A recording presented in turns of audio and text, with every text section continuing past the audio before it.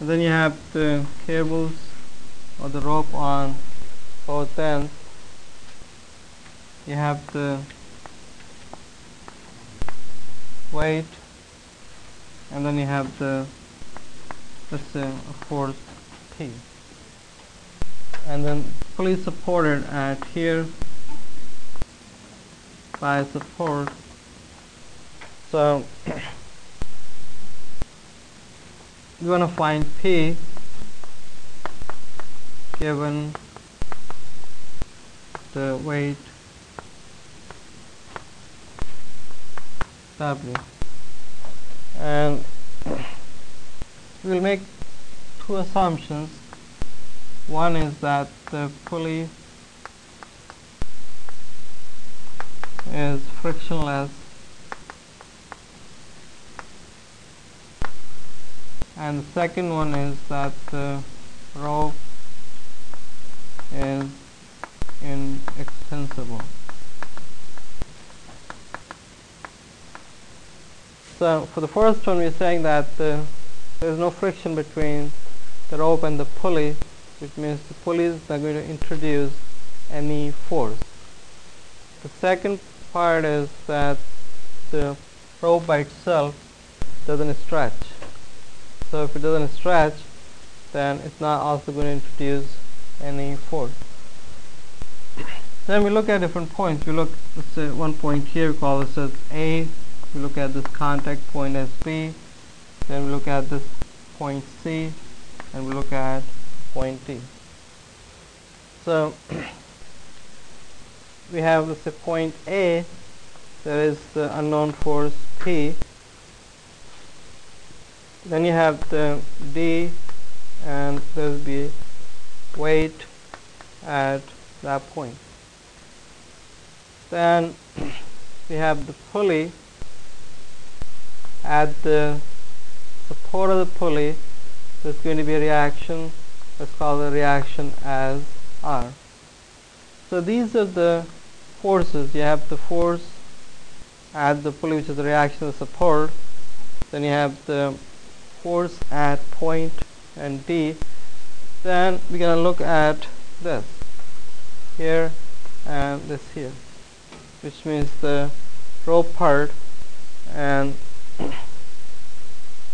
let's take the AB by itself.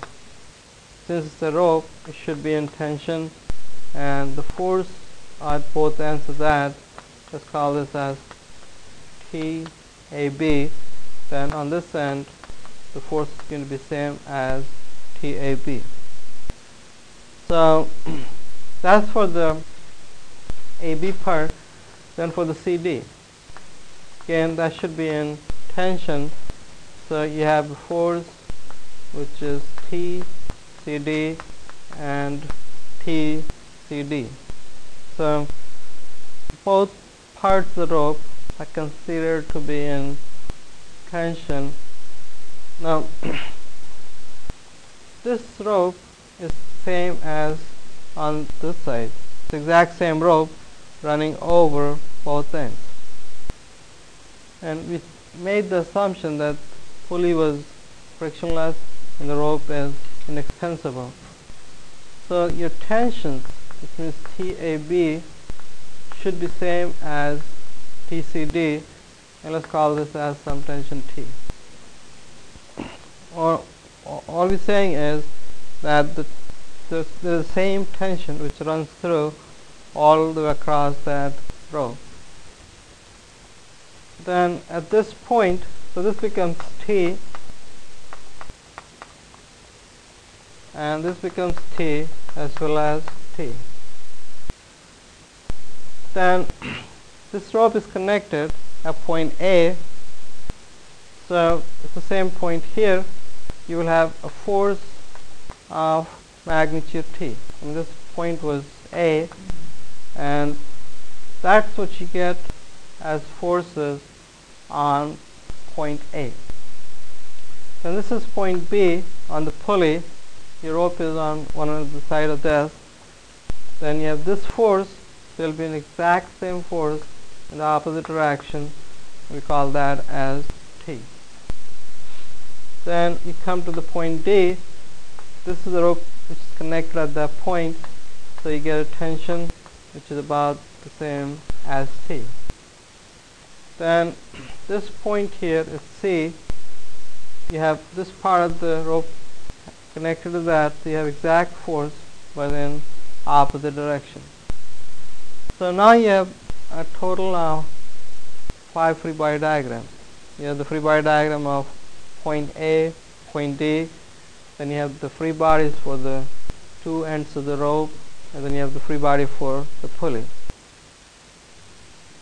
And we can write the equations of equilibrium.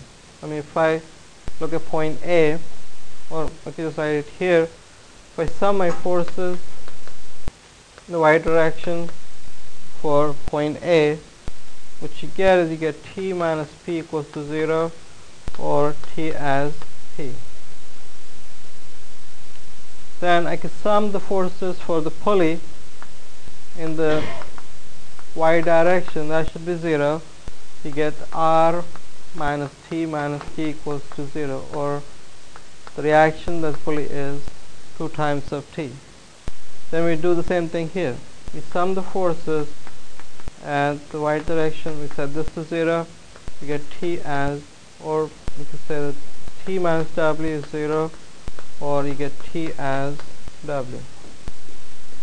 So the tension comes out of BW, so the reaction is going to be 2 times of the weight, and then your force P will be exactly equal as the weight.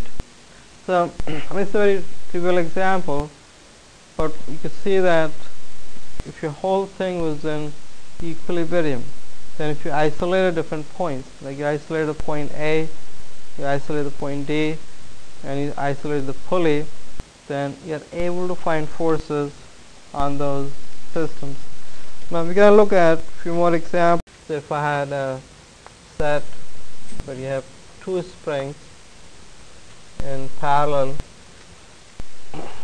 then you had a force F acting on this, then so this thing here is fixed, and you're given the spring constant, you're given constant K and the spring constant K. So for this problem, you're given force magnitude F, then you're given the spring constant K, and you want to find the elongation in the assembly. So that's the question, and we're going to draw the free body for every of these components. So I take the spring at the top by itself, then I take the spring at the bottom by itself, and then we take the plate by itself. So these are the individual components of that assembly. You have 2 springs and 1 plate. So you already know there is a force F acting on the plate. Now the springs, where they're being elongated, they will be in tension, which means at both ends, let's say there is a force F1. Then to balance that force, there's going to be another force of exact same magnitude, but it's going to be in opposite direction. Same thing happens to the second spring.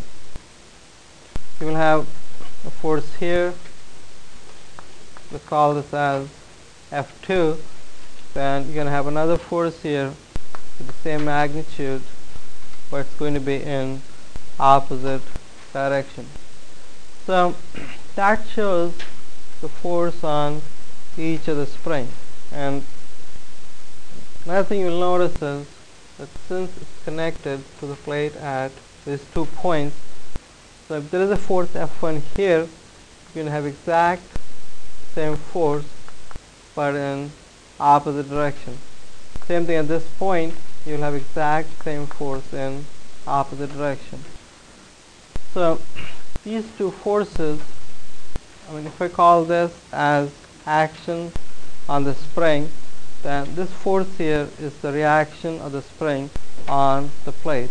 Or you're looking at the third law of Newton. Same thing here.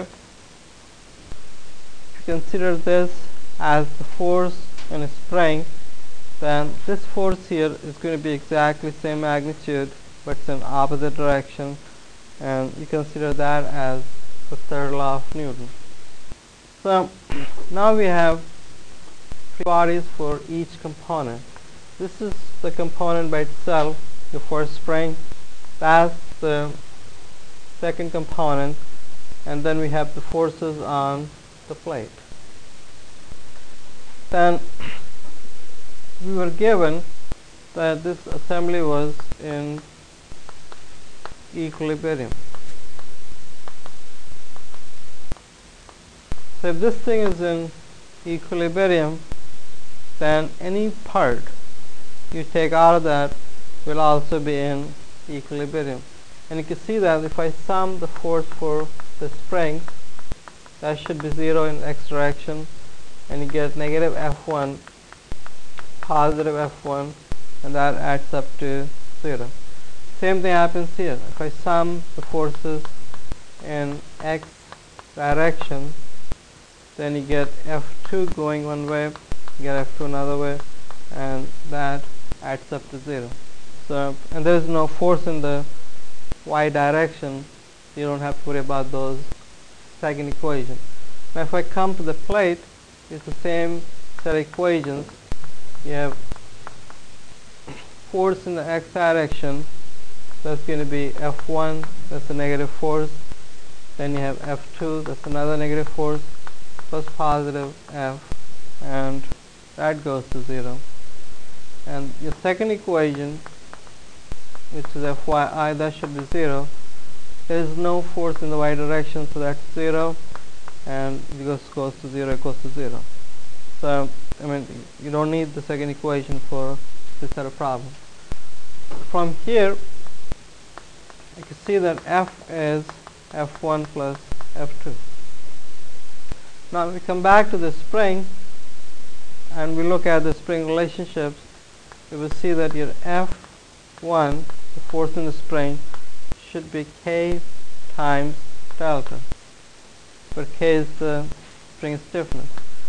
Same way your force F2 will be the spring stiffness multiplied by elongation. This thing elongates, let's say, by amount of delta. So that's the relationship between the applied force in the spring and elongation. You put this back here, you get F as K delta and K delta, and you get delta as F over 2K. So that's the equation which gives you the actual elongation of two springs, those who are in parallel. Now we are going to look at another example